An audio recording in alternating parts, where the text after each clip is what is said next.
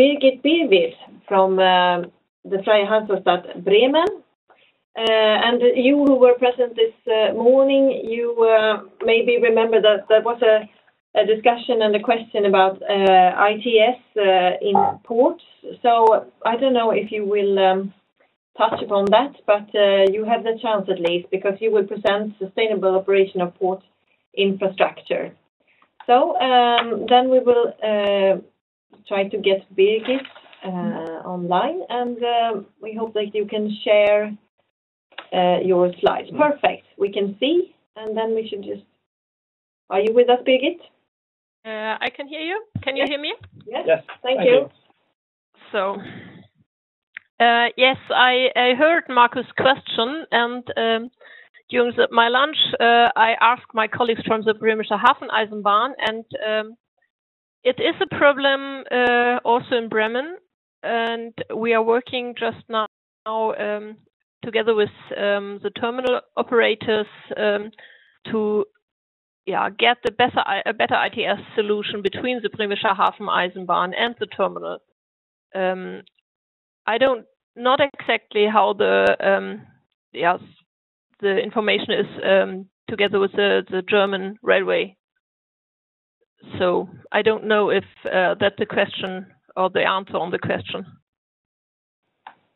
No, I think that gave some background, so thank you.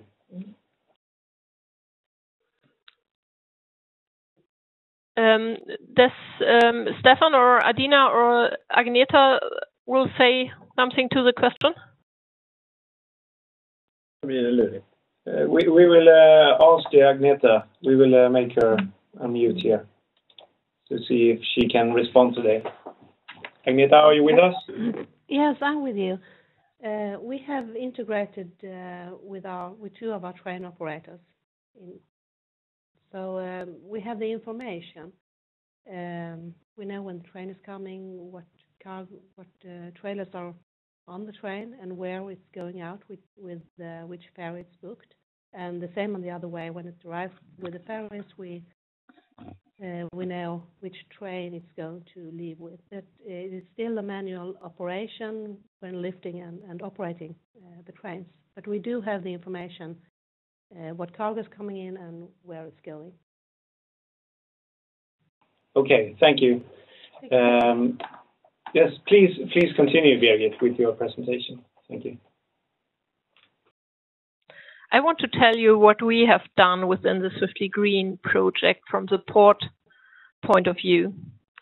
Together with my colleagues from Trelleborg and Hamburg, we developed the best practice guide, Greening of Port Operations, as part of the toolbox. And with this guide, we want to support the continuous dissemination and implementation of green and efficient transport solutions along the Scandinavian Mediterranean corridor from the ports. As important intermodal hubs and main entrance and exit points for huge transport volumes, more than 20 ports belongs to the ScanMed corridor and link maritime transport with all other transport modes.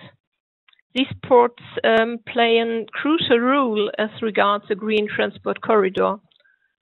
But on the other side, ports are large energy consumers and producers of emissions. Together with its partners of port operating logistics and the surrounding industrial companies, ports can have significant influence in order to make transport corridors greener. So the best practice guide presents state-of-the-art examples for greening measures, both huge port planning strategy as well as small technical solutions for specific problems. A deeper analysis of the diverse measures show that ports are able to play an important role and make a significant contribution to the greening if they plan any port development carefully and in harmony with their residents and the surrounding nature.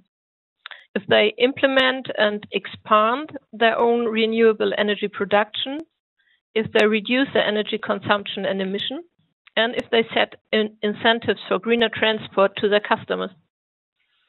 in order to give you a short impression from the guide, I want to show you a short selection from each of these fields.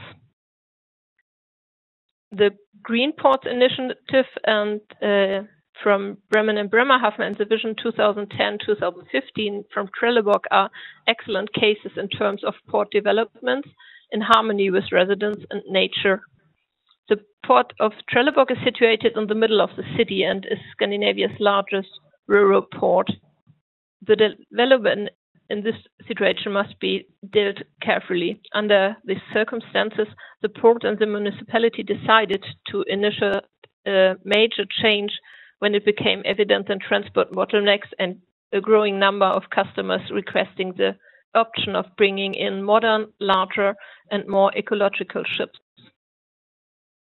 The port set out to increase its capacities as part of the new Vision 2010-2015. It was established that the port and the city must develop in harmony in order to become the Baltic Sea most climate smart port. The port of Bremerhaven is located next to the Wadden-Sea National Park, which has been listed as UNESCO World Heritage Site since 2009. And port development around this highly sensitive Wadden Sea is one of the biggest challenges faced by Bremen Ports Green Ports Initiative. Starting already in September 2009, the port management published a brochure entitled Green Ports, and this master plan details what the industry and the public sector have already undertaken and will undertake to maintain and rise the standards of environmental protection. By adapting the Green Ports philosophy, the port has committed itself to acting responsible and demonstrate that economic and ecological interests can go hand in hand. Moreover, the ports started to implement their own renewable energy production. Today, you can see a systematic use of solar and wind power production within our ports. There are, i.e., 3 combined heat and power production plants in Bremerhaven, Hamburg, and Wilhelmshaven with a total terminal output of 2.3 megawatt and electrical output of 1,970 kilowatt. And due to 2 additional wood chip heating plants, an output of more than 1,500 kilowatt are generated. That means that in 1 year, these heating supplies approximately 4 million kilowatt hours by consuming 1,500 tons of waste wood. And the wooden dunnage is used normally in containers to protect large and unwieldy machineries. And after discharging and stripping, these could be not reused in the past. Due to the new heating plants, this becomes fuel for the new system and no longer waste. The reduction of energy consumption and emission could be reached by development of new power stations for inland barges through LNG supply stations and new LNG vehicles and the overall smart port energy concept. So inland waterways usually use diesel generators whilst they are burst in order to run the electrical devices on board. This causes huge amount of both greenhouse gas emissions and noise while the vessel is burst. With the new developed power stations for inland barges, this problem could be solved, and around 35 liters of diesel per day can be saved for each vessel, which means also a cost reduction of almost 80% for the shippers, while reducing the greenhouse gas and fine dust emission significantly. At the same time, this system provided a solution for the problem of varying water levels. Power connections are normally installed on tall masts and can often only be accessed by using a ladder, which might be a problem for a shipper. In order to tackle the problem, Bremen Ports developed a switch box placed on a float. The new inland power barge system is located on a ponton, which you can see on the left side on the slide. which uses two pillars and makes the system working regardless of water level. If the water comes up, the ponton comes up together with the water. The shippers can connect to the power at any time and by using special keys without any other technical support. As the cleanest burning fossil fuel, which produces less emissions and pollutants than either coal or oil, LNG is an actual topic in all of our ports. Both LNG bunkering infrastructure, filling station, and port vehicles came in use during the last years or under construction, i.e. in Stockholm, Trelleborg, Hamburg, and Bremerhaven. And in the middle, you can see a picture of the first hopper barge driven with LNG, which came in use by the end of last year in Bremerhaven. With the smart port energy concept in the Hamburg Port Authority aims to accelerate the use of renewable energy at the Port of Hamburg.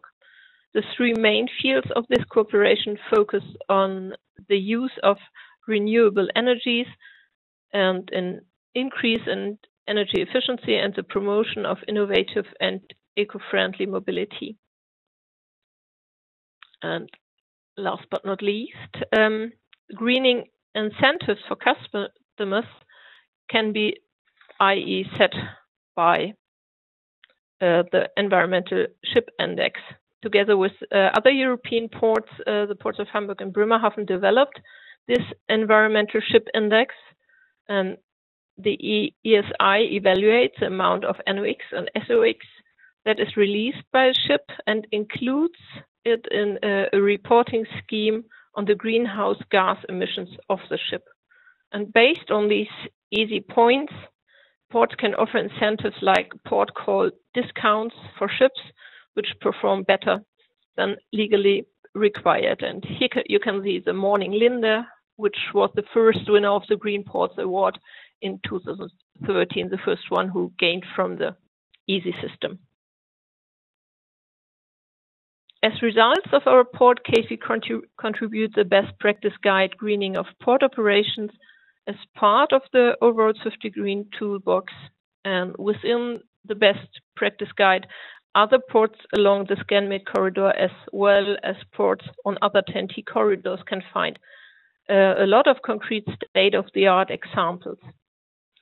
The guide can be downloaded from the Swiftly Green homepage, looks like this, and provides and disseminates new experiences and fresh incentives to other ports on the corridor, even in overall Europe, and might be used as a reference for future investment funding, also by the European Union. So that's it. Thank you for your attention.